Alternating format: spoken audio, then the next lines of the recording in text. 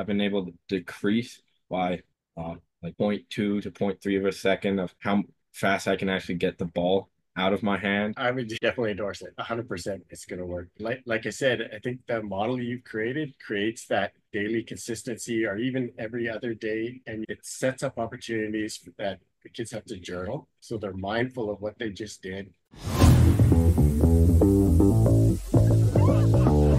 I'm Cody, junior year catching now. Came into this program looking for more advice on my pop time and a little bit of receiving. Yeah, I'm Cody's dad, Mike. Just excited to be able to find something that we can really bring his skills to the next level and have the opportunity to help him out in that journey. Well, you guys have fired me up, but Cody, why don't you tell me from your playing perspective, what was the big struggle that you were having? The biggest struggle for me was in regards to pop time. Either didn't have enough on my throws to be able to get a runner out, or I wasn't quick enough with my movements to be able to have the chance to be even able to throw someone. And then receiving, it was more, I was just trying to focus too much on just using my hand while I was receiving, not focusing on the whole body and the other parts of my arm that can improve my receiving. Cool. Was any of that causing you any stress? Because you want to go play in college, right? The pop time not being fast enough was like, oh, we need this in order to hit Oh, our goal. oh yeah, it was something I was always thinking about in regards to baseball and getting into college was trying to get that down, trying every way possible that I could think of to improve it. And how did you guys find out about me? How'd you discover me?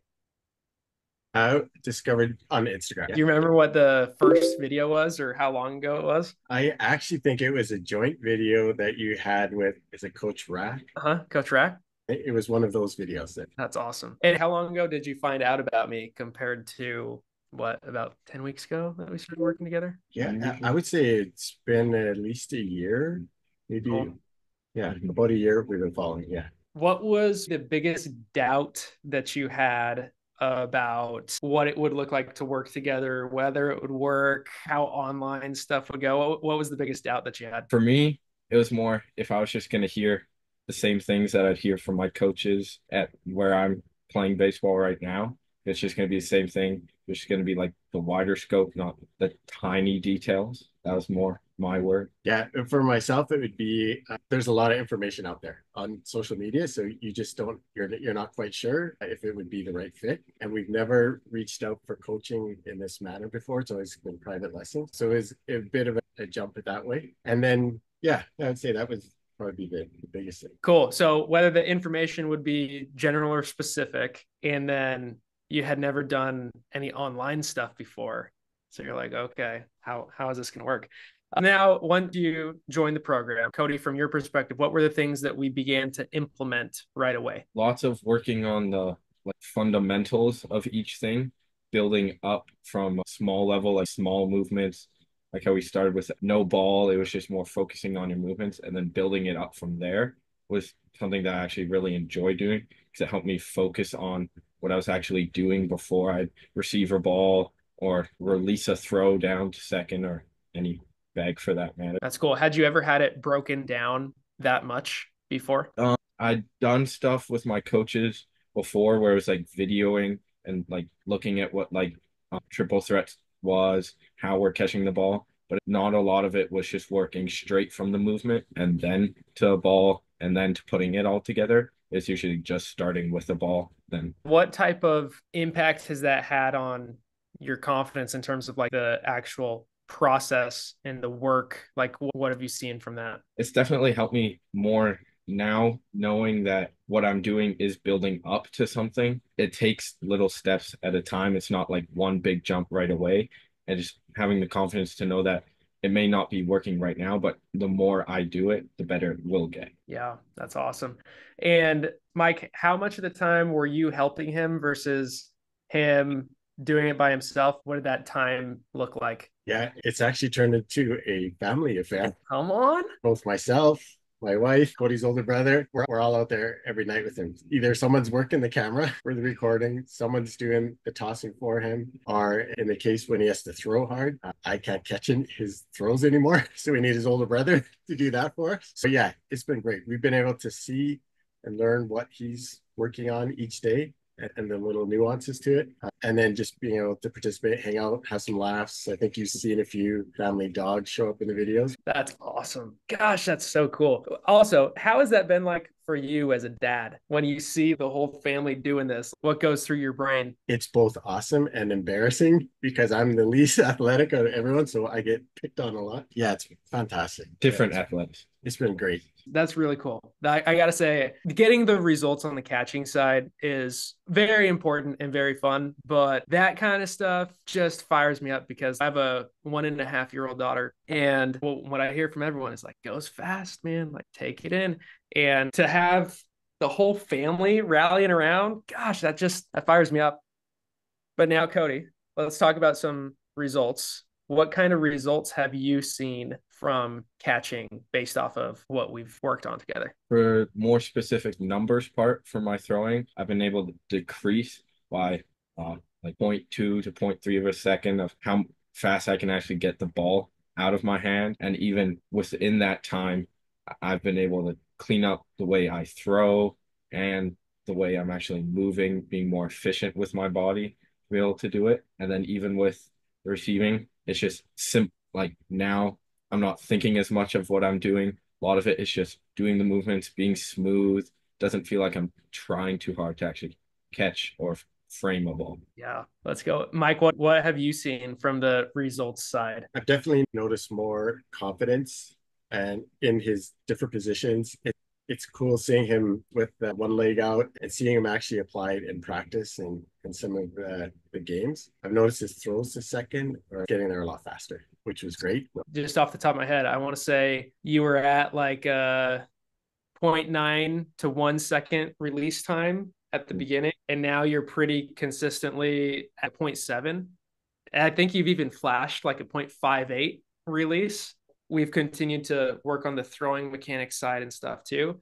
And I just got to say, it looks so much better. And now it's not just the time that's down, but it's like getting the time while moving correctly. We still got to work on the legs, but from what we did today, I'm like, I want to see a video right now because based off what we did today and how you looked, I'm like, dude, that's going to be nice. Now, we talked before about some of the stress of like, okay, I got to get this if I want to go play in college.